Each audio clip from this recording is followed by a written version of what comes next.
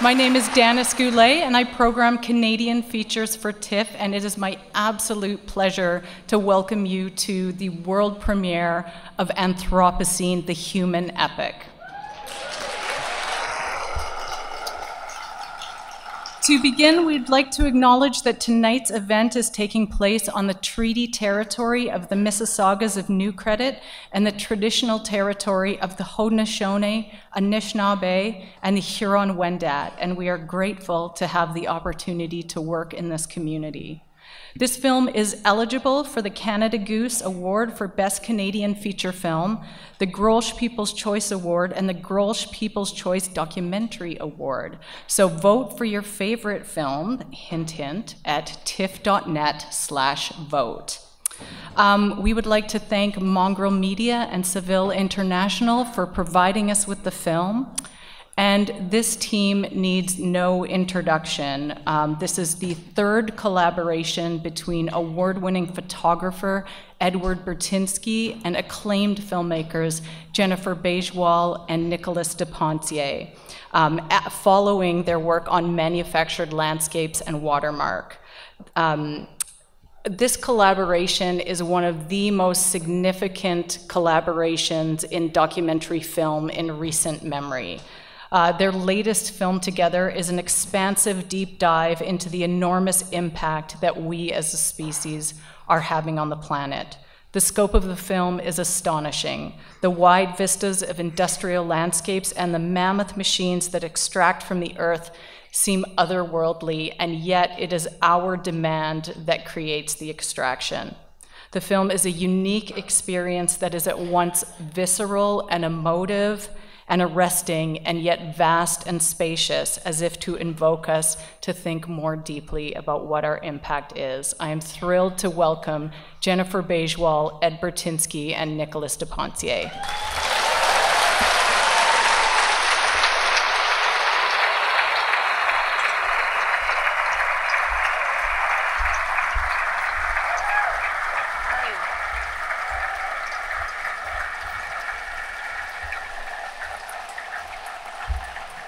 Hello. Thank you so much. Thank you, Danis, and thank you to TIFF, our great collaborator in film since we started over 20 years ago.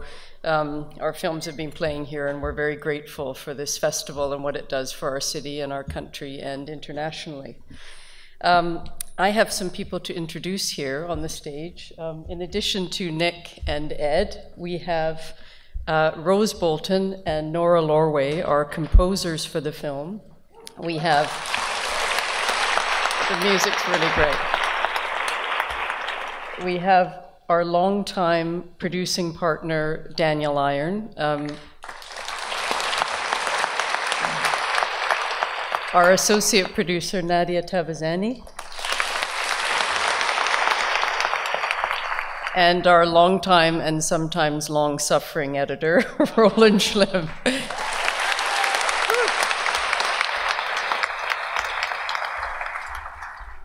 It's a real pleasure to be here tonight, and what I've learned in terms of the difference between being a still photographer and working with film is you need a village to make a film, and there's so many people to thank.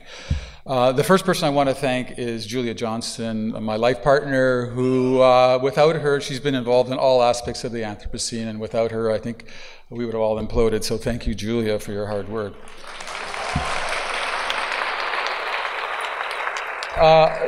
The next person I'd like to thank is Nicolas Metivier, who has, again, been a longtime collaborator and has been instrumental in building my career, and he's been my kind of long-time art dealer, and without him, I probably wouldn't have gotten this far, so thank you, Nicolas. My amazing studio colleagues who I think are all here tonight, thank you for all that you do for me. My wonderful daughters, Megan and Katya, thank you, and thanks for your patience. I think this film took us to 20 countries, so traveling was certainly on the agenda through a lot of that, so thank you for your patience and your love. Also, I'd like to thank the supporters, many of them who are here tonight, of the Anthropocene project. Also, our corporate supporters, TELUS and Scotiabank. Thank you very much. And also, I'd like to thank the Art Gallery of Ontario and the National Gallery of Canada. The Anthropocene project will be opening as exhibits in both those locations, and they'll be opening on September the 28th. So thank you for supporting the project and supporting us, and it's been an incredible voyage.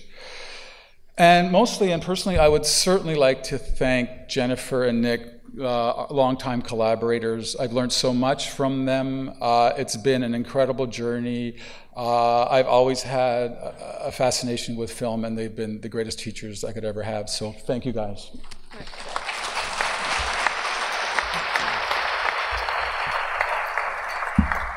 Right back at you, Ed, for the learning and for the thanks. It's an absolute privilege to be able to do what you love, and for us, that's making documentary films. It's also a privilege to have partners that, when you're at it for a long time, you develop trustful relationships with, and these films absolutely do not get made without these partnerships. So for us, in this case, as in many before, that includes TMN and the Bell Network with Tina Apostolopoulos, TVO Jen Jankovic and Linda Fong, Telefilm certainly, Stephanie Azam, Rogers twice on this one, Robin Mirsky, the CMF and the OMDC, aka Ontario Creates, the TELUS Fund and the Bell Fund are our partners. Our team at Mercury Films, our small but vital team, is an absolute hive of talent and dedication, and I'm inspired every day. I walk in there with you guys and all these young brains. I'm so happy to be a part of that team. This film will be sold by Seville International around the world. Again, our trusted partners, and will be released on September 28th in theaters by Mongrel Media. Tell your friends.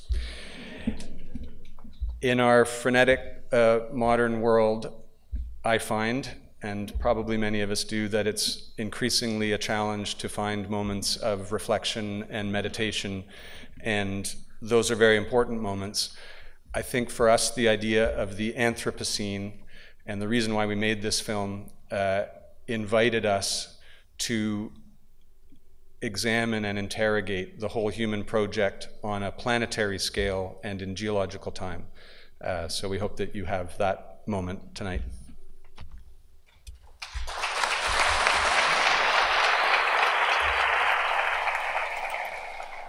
So film is community, as we have all noted, and we had wonderful production crews which expanded and contracted all around the world. As Ed said, we were in 20 countries. We did completely offset the project, carbon offset the project through less emissions. But these crews expanded and contracted, with the constants being Mike Reed and Jim Panu, so we thank them. Our longtime wonderful production teams, Pat and Frank and Mark at Technicolor, and Lou and Dave, Lou Solikovsky and Dave Rose at Sim.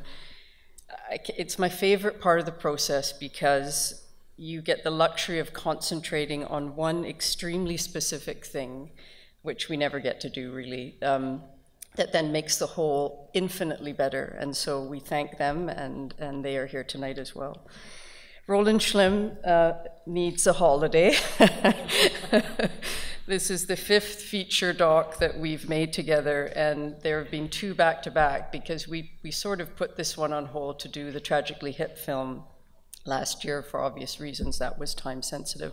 So Roland we've been working flat out for over 2 years. Roland always elevates the work, and our particular process of collaboration in the edit room is always totally engrossing. It's like putting together an enormous puzzle, but never seeing that picture on the cover that you get to look at the beginning, but never knowing what that is. And it's a wonderful process, so thank you, Roland. In closing, Anthropocene is not a household word yet.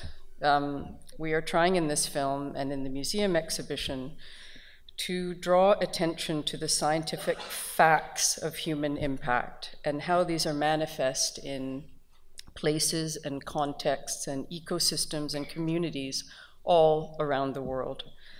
We are all implicated in wildly varying degrees when you consider the unequal distribution of resources globally.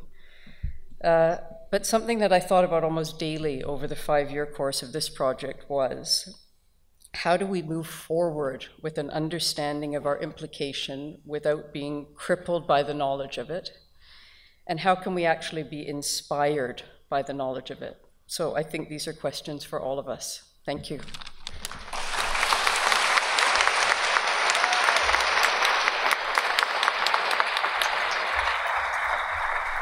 There will be a Q&A following the screening, and enjoy the film. Thank you.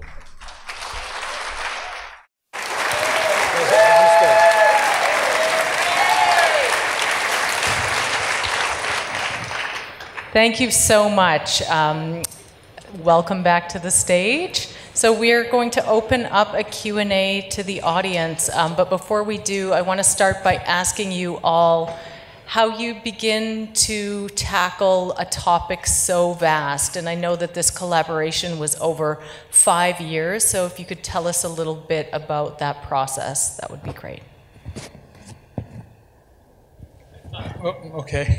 Well, it was interesting because we started with the categories that the Anthropocene scientists had put together, and we distilled them a bit to our own needs. But like anthroturbation, technofossils, many of these things, climate change, were things that they were working with. So we used them as our head categories, and quite frankly, in the work that we've done in the past and the work that I've done in the past, these, we had already been familiar with those subjects. So what we tried to do, by and large, was to search for the greatest examples that kind of had two check boxes. One, that visually it was compelling, that it drew us in, and it had scale to it, because we wanted to really show the scale and the impact of human intervention in the landscape. So those are the real things that we looked for, and we parsed like thousands of images, and we had this board in my office, and we just kept moving images around using stuff that we found on the internet or research through books, and we had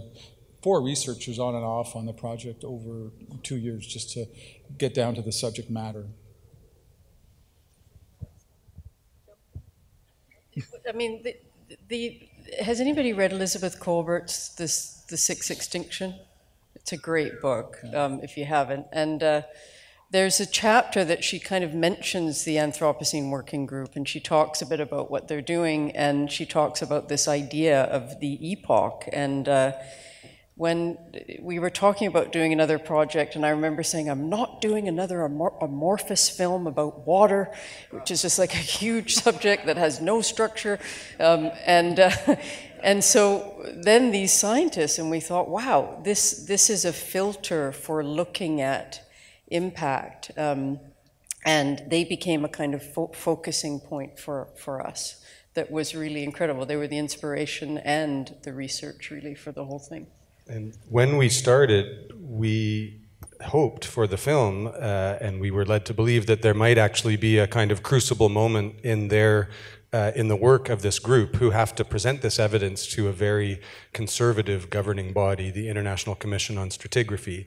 And these are all geologists, and they move quite slowly, we find. So there was no vote in the time period that we were filming in. 5-year time period. We were hoping they would vote, there would be a kind of Hollywood ending, and yes, we're in the epoch, and there wasn't. So in the end, I think it was the ideas that they were passing back and forth amongst themselves in their research, which was getting more defined, but that became for us the really interesting central organizing principle. Are there any questions out there? Yes, right here.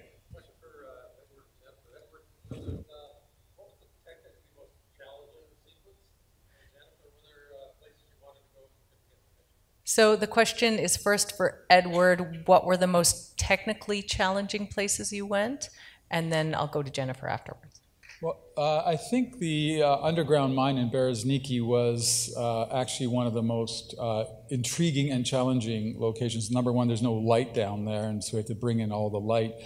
And number two, there was we got a chance to play with some new technology called photogrammetry, and we were able to shoot. There's a shot where you're looking at one of those medallions, and it pulls back, and it goes, and it pushes into another one. Well, that was a 3D software that pulled together probably like 15,000 images, rendered in computer, and that is actually a reality rendered within the computer, and then the shot is rendering through the data. So because there's no way you could light that underground in a mine. So technically, I would say that was our kind of really challenging and interesting kind of a feat. And the question for Jennifer was, where did you want to go that you couldn't get to? Well, there were a number of locations. I tried to resurrect the location of Lake Karachay in Russia, which I wanted to do for Watermark, and Ed and Nick said, no way, because you have to wear a hazmat suit just to stand in front of it. It's one of the most radioactive places on Earth. So that was no. I tried to do that again, and it looks like an ordinary lake. And then we tried to go to the Spratly Islands. Do you remember that? Because, yeah. China wasn't China, these sort of created islands in the South China Sea, and literally our producer fixer in China, Noah Weinswig, said, we'll be shot by just even trying to go there. We're not going. And he's usually game for a challenge. Yeah. But I will say that in Norilsk, it took us a year to get access to Norilsk. It's a very difficult place. Even ordinary Russians can't go there. It's a closed city for strategic reasons, because it has such important mines, and also because you can only fly in there. It's in Siberia. It's north of the Arctic Circle. So that took a long time. And then when we did get there, because we interviewed those women in the copper smelter, we literally got arrested, detained, and we were fingerprinted, and we were kept in this room until we admitted that we were journalists who had come in there with the purposes of kind of telling a terrible story about Norilsk. We said, we're not. This is an art project. We're just showing this. And it went back and forth. They said, you have to say you're journalists and you lied. And we said, we're not saying that we lied. And it was hours and hours. And finally they let us go, but then they dogged the crew for the rest of the trip in Russia. So that was a bit scary. Any other questions? Yes, down here.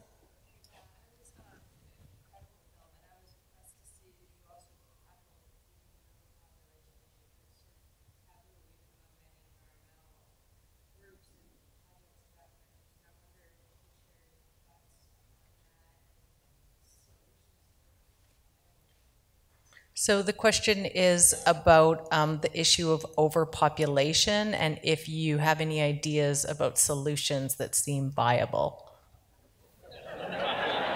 I get that one? Yeah, great.